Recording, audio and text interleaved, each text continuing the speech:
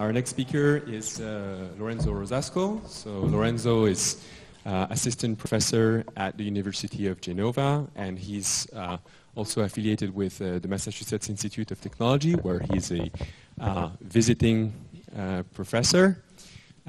His main area of research is machine learning, and he's worked on several things in machine learning, but he's worked quite a bit on kernel methods in connection with functional analysis, and I think today he's going to tell us about early stopping.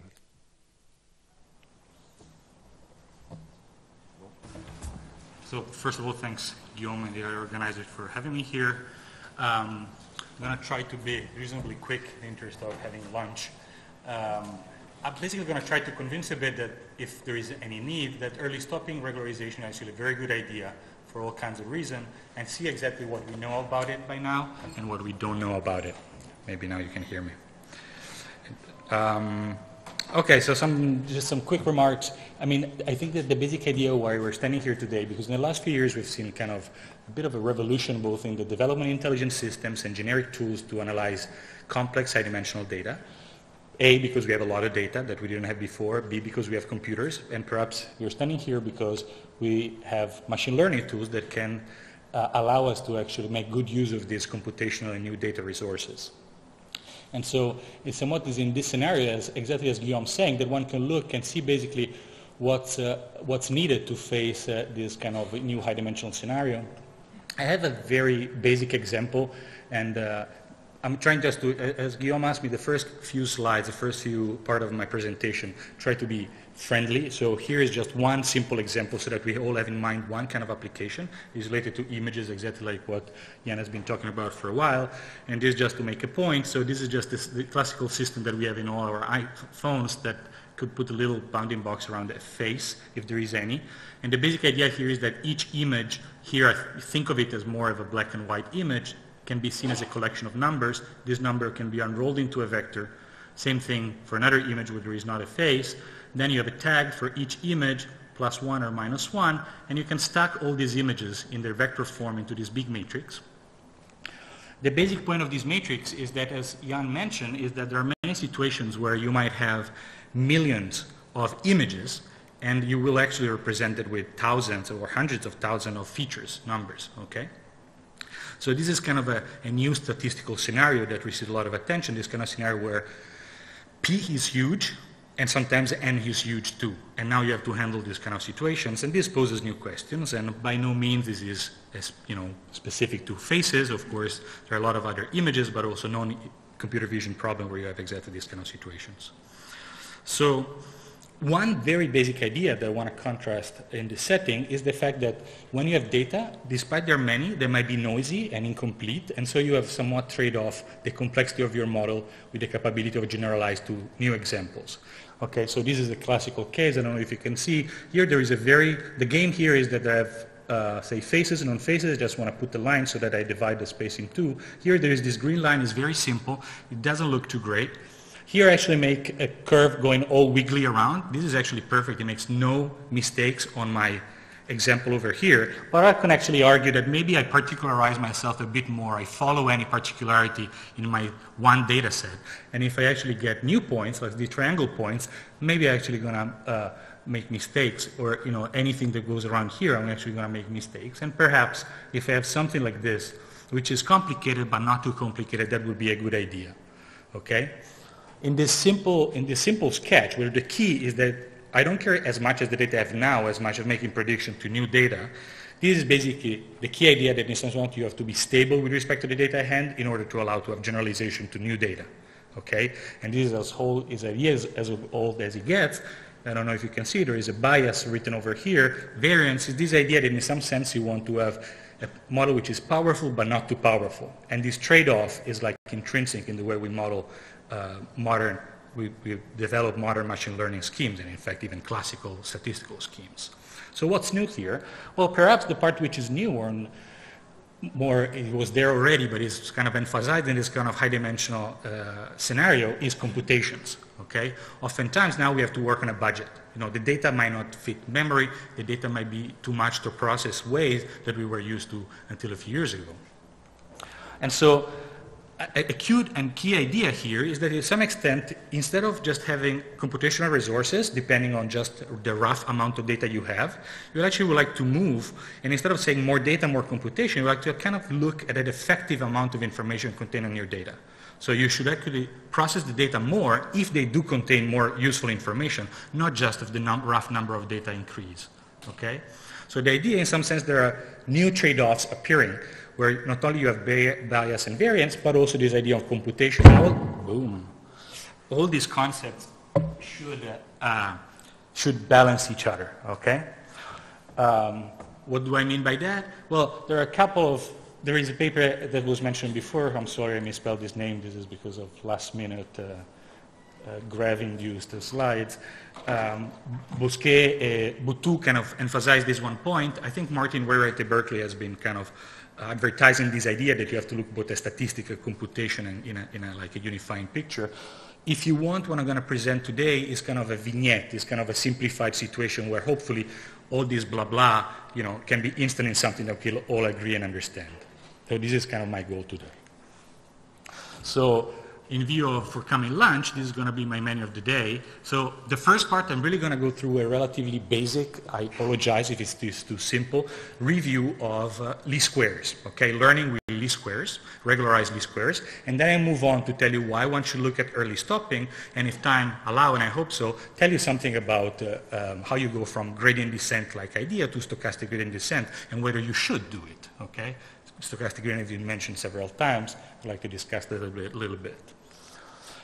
Okay, so I stole this from a class that I recently gave, so I was looking a bit, so why least squares? Well, I just stick to Legendre, 200 years ago, basically said that it's the most natural thing you can do. Okay, of course, this is half a joke, you can argue it quite a bit.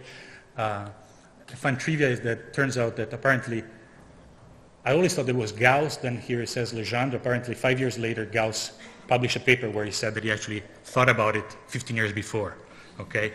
And so apparently now you can read articles where they're kind of, I think Gauss might be winning, but for sake of, we stick to Legendre for now.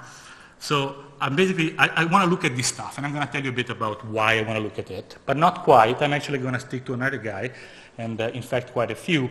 Namely, we're going to look at penalization of this objective term by a term, okay? And there are tons of reasons why you want to do this, and I'm going to explain at least one in a second. Here again, there is a fun trivia name, maybe, which is, this is usually called Tikhonov. And in fact, Tikhonov is probably the only guy you can find a picture online. Turns out that maybe he did it in 43 in some Russian paper that I could not retrieve. It's certainly true that in 61 or 62 something happened, and everybody, a bunch of people, not everybody, but a bunch of people got the same idea. And also this gives you a bit of a name game because this thing is now known. I guess if you do linear system and so on, as Tikhonov regularization in statistics is actually called ridge regression, and it's just a form of Wiener filtering if you actually look at signal processing. So I'm talking about that thing, okay, however you want to call it.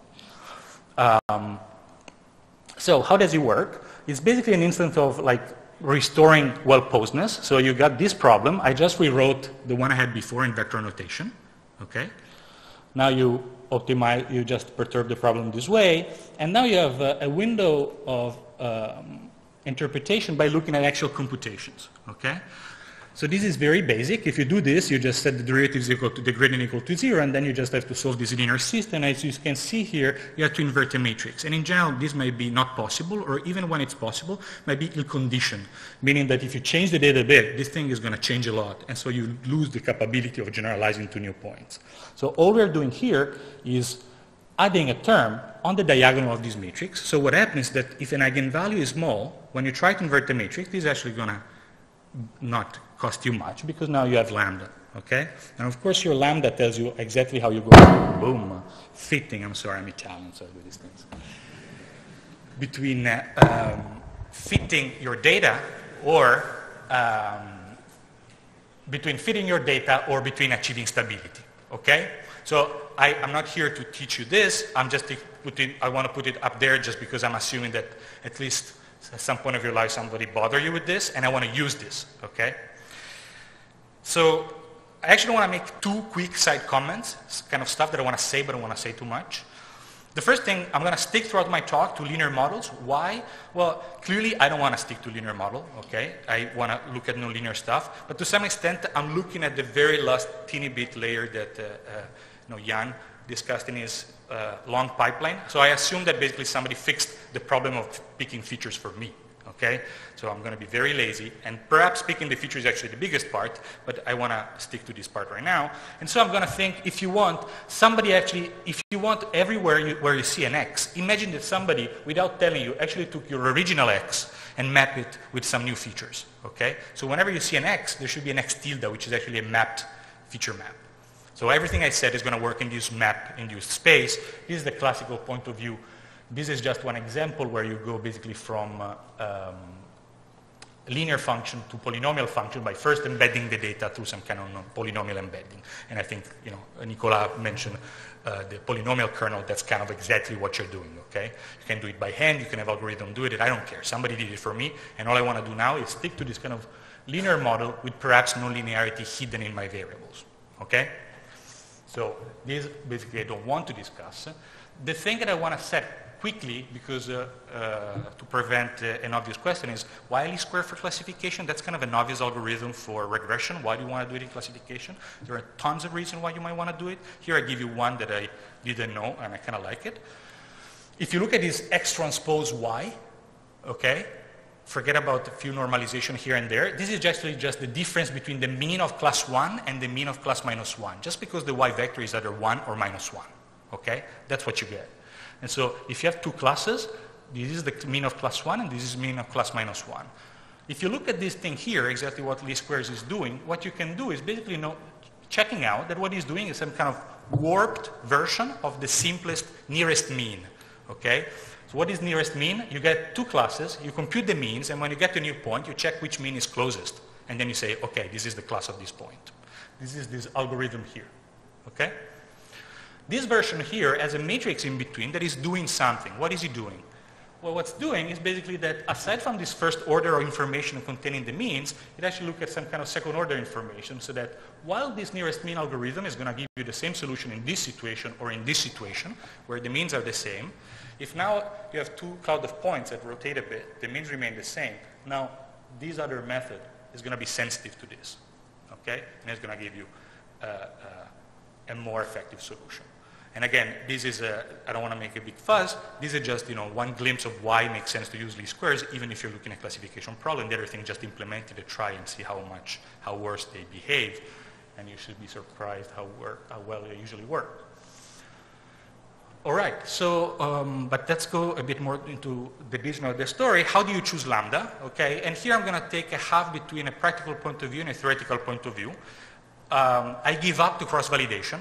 Okay, I'm not going to do anything smarter than that. I'm going to split my data in half, or in some percentage. I'm going to do half for training whatever is my model, and the other half to actually tune the parameter lambda. Why? Is this a good idea? No, but it's like what I know how to do, and if I go and ask my friends who solve problem in practice, I think that's what 95% of my friends would do. Okay, so and it's not that the other 5 are not my friends, but that's majority. So what I want to do is look at this, and I want to look a second at complexity, okay? How I should count the complexity of an algorithm, and this is how I want to do it, and I would argue this is the way you should do it. You should tell me how much it costs me to train whatever I need to train to compute the whole, the cross-validation error, okay? And this is what sometimes you call regularization path. So if you fix lambda in this guy here, you can solve it in a bunch of ways, but essentially the cost you have is linear in n, and then you have p squared. I'm assuming here that n is bigger than p, okay? But then you have still to multiply by the number of parameters you have to look at, okay? If you don't give me that number, I don't care, because that's exactly what I have to run on my laptop, whatever is my machine. Then you also have to tell me the price you pay to actually compute the best possible parameters, and this you can check that is, in most cases, actually negligible, okay? That's not a big deal. So this is the complexity I want to look at. The joint complexity of training a model for several values of the parameter lambda, because then I have to use cross-validation to choose it, okay? So this is what I want to do, and what I would argue is actually a reasonable way to tell me what's the complexity of the algorithm. If you just give me this part, well, I don't know. I then have to check how much it costs me to compute the whole regularization path. So you leave it to me. So this is exactly what you get with Tikhonov, okay? With Tikhonov, you got this complexity times the number of parameters you have to look at. So can we do better than this? And this is what brings us to the second part of my talk. So, and this also tells you why I bother you with looking a bit into this. So what is Tikhonov doing? It's basically saying, I want to invert the matrix, but not quite, because this matrix inversion might not be a well-behaved operation. So let me throw away a few small eigenvalues and get an approximate inverse. Okay? So here I want to show you a slightly different way of doing this, and the way I want to do it is just remind you we all remember from the back of our memory that, the geometric series, just if these are numbers, tells us that c to the minus 1, this is a number, can be written in this way. Okay?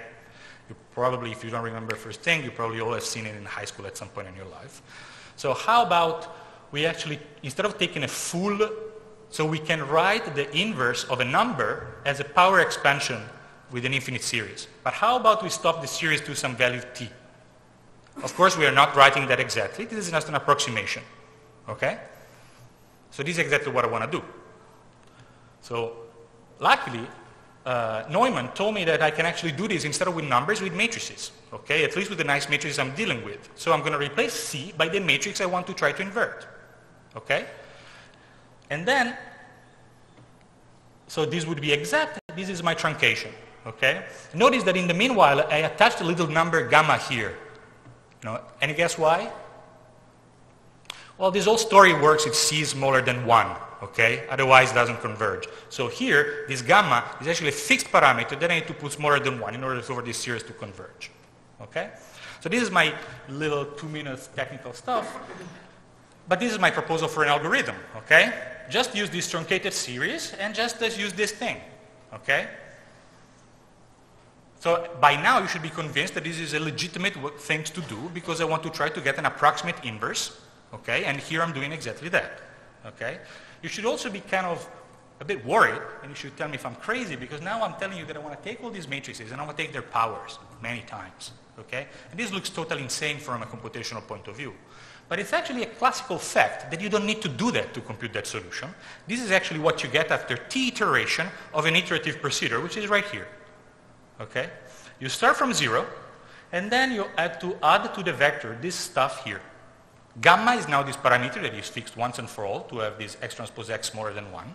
And then you just have to run this. If you do t iteration, you can prove by induction, it's a 3 lines proof, that this thing at step t minus 1 is exactly this.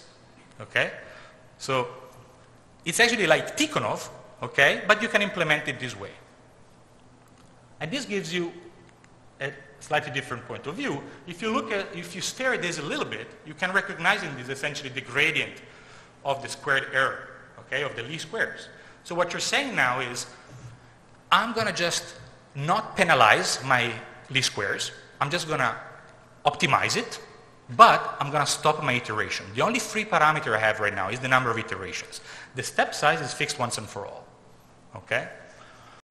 So by no means any of what I say is my work, but this is like classical, I guess, from work from the 50s, Weber in inverse problem, but it is really one perspective of gradient descent, which is exactly this algorithm, and this is just one way to start from stability and Tikhonov to make a connection, okay?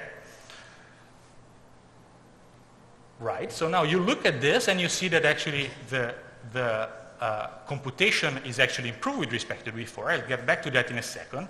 Let me just look 1 second. Can you see anything?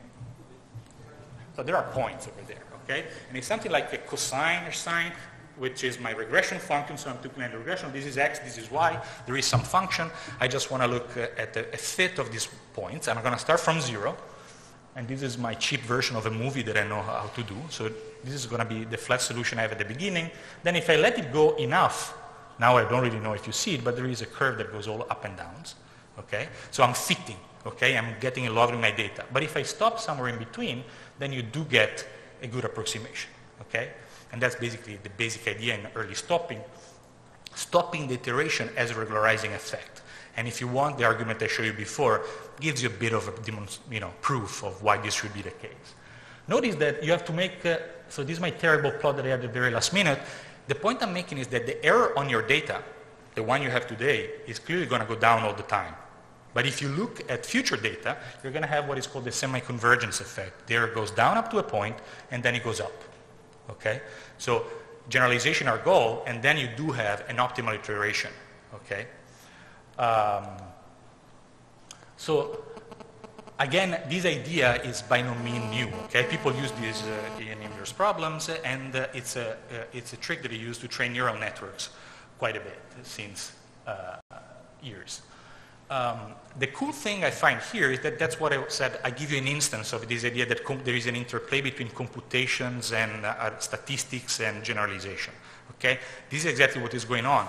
Controlling the amount of computation, controlling optimization gives you stability both numerically and statistically. So it does give you generalization. And so I think it's kind of nice because here you don't really have a trade-off between three quantities, but you have only one quantity, computation, controlling the trade-off between bias and variance. Okay? So this is a kind of a cute vignette of the general idea of using computation in order to get better algorithms. What about, this is the simple gradient descent. So the first thing you can ask me is, can you do it in other ways? Yes. The main thing that we did in the last few years was not inventing the wheel because it was already there, but I was actually trying to, and at some point we were asking ourselves, why do not everybody use this? This is so cute. You'll see in a second what you say from a computational point of view. And so we tried to prove, the fanciest statistical learning bounds we could to actually prove that it was as good as Tikhonov. And we did it for the gradient descent. The first people that looked at this were Bin Yu and Peter Booman in 2002. We look at this, this is actually much earlier, it's like 2005. Then we moved on and looked at accelerated gradients, so accelerated version of this. And then Gilles Blanchard and Nicole Kramer look at conjugate gradient. So for all these methods, long story short, you can ask, do they work in practice? Okay, and these are my crappy old simulations, but again, it's a classical trick used in neural networks all the time. Our analysis doesn't exactly apply to that right away because we're looking at convex problem, whereas here you have to look at much more complicated non-convex problems. More recently, kind of exactly the algorithm I told you was applied to kind of scale up kernel methods together with other tricks to get some good results on big data sets, okay? And there basically, they didn't want to use early stopping, but it turns out it was the most practical thing to do, and so they stick to it. Now, how about proofs, okay? You have to make some assumption here. I want to skip it, but the basic story is if you want to try to get to learning rates, okay, and I have a couple of slides, but in the interest of time, I'm just going to fly through them. You have to make some assumption. These assumptions are related to basically betting on what your strategy. So we are throwing away small eigenvalues, okay? If there are a lot of small eigenvalues, that's okay, okay? And if my function can be written nicely on the big eigenvalues, it's okay. So I have these two parameters. What is the effective dimension of my data? How many big eigenvalues I have? And the other thing is, can I write my function nicely on those big eigenvalues? Okay? And so basically you can get rates that depend on these two parameters, okay? And people know minimax rate, optimal rates. And all the algorithm I told you so far do get these optimal rates as much as a Tikhonov, okay? So all these algorithms from a statistical point of view are just the same. And here is the scary version of that. Just if in case you are disappointed with the lack of details. So, but this is kind of the cool part. If you look at all those algorithms, instead of having np squared complexity times the number of lambda you have to try, now lambda is the number of iteration. So the complexity now is np times the number of iteration. So we took one p down, okay? And this can be slightly improved for the accelerated gradient. Instead of square root number of lambda, you get actually square root of lambda, okay? So while from a statistical point of view, there's nothing to gain of moving away from Tikhonov, you can actually try to get something for a computational point of view, okay? And so this is somewhat the story. So since I have 5 minutes, I imagine I have 2 now. So let me just glance through, or half, I don't know, but let me just glance through these quickly, okay? The next thing I did is, as Nicolas said that most people say that stochastic gradient works better than the full gradient. Actually, that's the same thing I heard. So, okay, let's move to that. And I said, okay, this is the full gradient. Okay, let's move to the stochastic gradient. In the stochastic gradient, the whole matrix is actually replaced by just 1 point. Okay, and then you in principle, you can do only n steps because you have n points. The good thing about this is the cost of the iteration here is not np, but is just p, okay? And then you have to do n iteration. Does this work? Well, not quite, okay? This algorithm, at least if you fix this to be a universal constant, doesn't have any way. It works as well as minimizing the least squares. It doesn't have any way to control fit versus stability, okay? So people look at a bunch of ways on fixing it. The most classical one is doing averaging, okay? So-called Polyak averaging. One other thing is to either add a little penalty here or projecting, okay? Projecting in some balls and then try to relax this. A slightly more interesting thing is actually choose smartly the step size and notice that, sorry, in all these algorithms, you're looking at the data in principle only once. So this is great because your algorithm is really NP, okay, for fixed parameter. And you can choose this step size carefully, but actually, I don't know about Nicola, but all my friends actually what they do is they don't do this, okay? What they do is that they look at data once and then they start, and oftentimes they look at data more than once. And so what I wanted to know is, what are they doing, okay? I just studied early stopping a few years before. Can I show that he's actually doing early stopping? So the name of the game is going to be, I don't want to do Polyak averaging. I want to fix here a step size which just doesn't depend on the distribution. It's fixed a priori. And my only free parameter will be essentially do the iteration of n minus 1, and then do it again, and then do it again. So there is an inner iteration of n steps and an outer iteration, which is on a number of iterations, that is the number of epochs, okay? Now, turns out again that you can actually look at the different proofs. That's what we've been doing recently. The landscape of results is a bit more spotty, okay? We don't have a clear picture under most general assumption. Francis has some recent results for the averaging with fixed universal step size in finite dimension. There are other results for the penalized situation with the varying step size situation.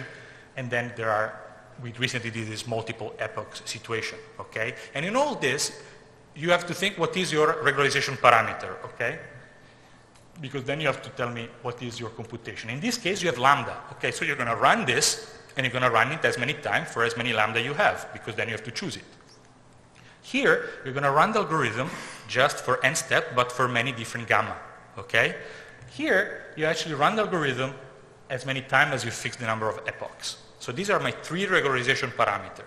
And so in some sense, I'm back to exactly to this complexity here for all of them. So the same as gradient descent, just the same as gradient descent. Because I have to run, even if you just do n steps, you have to run as many times as are your regularization parameter, okay? And the take-home message here is that in some sense you can move from full gradient to this stochastic gradient, and what the question out there is there a substantial gain from a computational point of view, from a statistical point of view? And this is by no means an empirical evaluation, but it's more of like a mathematical evaluation, okay? So there are a bunch of, let me just conclude quickly. So what we wanted to try to do here is, let's try to ground early stopping theoretically so that we can check, try to advertise it and see what are the bottlenecks of this method. It looks very cute, okay? And I think this is, for me, is the general idea, is an instance of the general idea that computations, approximate computation, are actually coinciding with regularization a lot of time, and not forgetting about this could be an important principle in designing algorithms. And there are everything I said here readily generalized to multitask and so on. So looking ahead, as I said, there is the rates gain we have to improve. Square root of here, 1 over n there. So this is going to be mostly technical. Slightly more conceptual, you can say, right, okay, you love the least squares, I don't. Can you do the same stuff with other laws? And that's what we start doing with Ding-Xuan Zhou in Hong Kong, and it seems that you can get in right rates is much harder. And much cooler question is, I don't like L2 regularization. I don't like Tikhonov to begin with. I like sparsity because everybody likes it. So can I do sparsity with this kind of stuff? I don't know, okay? We did, some simulation, it seems you can. It's much harder. Everything is much harder. In some sense, the unitary invariant you have for L2, it's a blessing here. So we're working on that. My current status is optimistic, but I don't know. The last thing, which, this is kind of increasing, and this would to go in the really most interesting situation, is what about non-convex problems? There my answer is just, I don't know. But people use it, and so it's more of the question of proving it rather than just showing that it can work. So that's it. Thanks.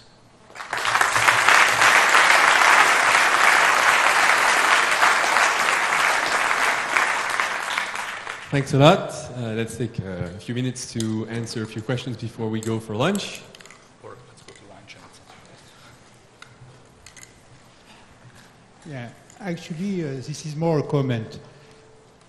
In the early methods used in image processing, I think of the works by the team of Morel, or if you look at the early methods which were used for image reconstruction, actually these early stopping methods were very used. Yeah. And finally, all the people decided to stop to use them because you have two main drawbacks. You have first that you don't know how to stop, basically. And there is another problem, which is that it is strongly dependent on the initialization of your algorithm. So basically, maybe it has some interest in machine learning, but for the domain of inverse problem where I'm working in, it is not considered at this time as a very good research direction. Right, so let me comment on that and then we check. Okay, so one is initialization, the other one is the stopping. The stopping, you know, blame it on cross-validation, okay? But you will, if you replace early stopping with something else, I can ask you the same question, whatever algorithm you replace it with. So Tikhonov, how do you choose lambda? But then let's not use Tikhonov because we don't know how to choose lambda. So that's a strong argument, but it's an argument about all regularization method with a free parameter you have to choose. So here I just tell you use cross-validation, okay? So it's not a problem of early stopping. If it doesn't work, it's a problem of cross-validation. So, or, you know, if you want to do Morozov principle or anything, the problem is there, it's not in the early stopping method. About the other problem, well, again, it depends a bit what kind of inverse problem you're looking at. If you're just looking at the linear inverse problem in the, you know, in this kind of quadratic case and the regular Moore-Penrose solution, this is a convex problem. So the zero solution is as good as, the zero initialization is as good as it gets. It gets you right to the Moore-Penrose solution. So if you look at non-convex problems, okay, it's a whole different story. So I think the main point I want to make here is that I think that oftentimes at the very last piece of when you have to do classification, you actually do use stuff like Tikhonov regularization or SVM, which is the big brother of Tikhonov regularization. And that's exactly the situation where you are, convex. And so initialization won't matter. And an inverse problem is the same as long as you just solve, you know, usually linear inverse problem with quadratic norm and quadratic penalty. So I guess it depends a bit. I'm sure. I mean, I'm not saying that this is like the winner takes all. I just, you know, for all those kind of problems, it should work. I'm very happy to see what kind of situation where it doesn't, and I think it will fall in some of the future work probably. All right, let's take another question. Got another question. I was wondering if you are expecting to go below NP number of lambda, I mean number of iterations. Do you think that you can actually get a bound that is lower than that? I don't know. I mean, I think maybe yes.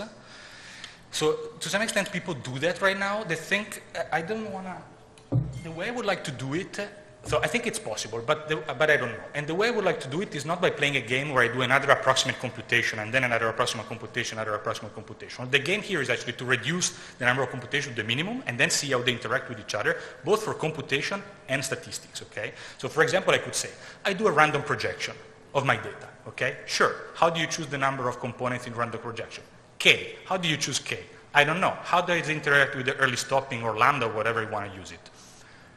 Then I would say, why don't you just do least squares at that point? You just solve least squares, okay? Why don't you just do least squares with random projection? Because now you have a free parameter. So my answer is I don't know, and the way I'm going after it, that's what I'm trying to do, is not forget that every approximate computation potentially is regularization if it's right.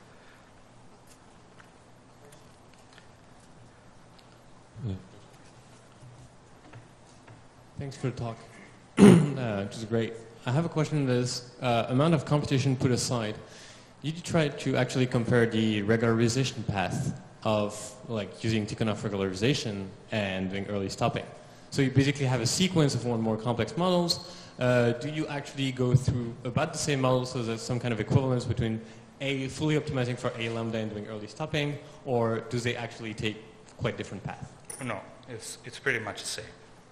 In fact, so one other way to show that early stopping, so the way I did it is basically showing that it's another way to invert the matrix, but you can actually try to do a series expansion to show that, that power expansion is like Tikhonov, and you can do that. And at that point, you really see kind of that they are the same up to 2-second orders. And so this is why the regularization paths are essentially the same. So in my view, they are really essentially the same thing statistically and just different from a computational perspective. And the theorem also says that same. All right, I think it's high time to go and have lunch. Let's thank Lorenzo again.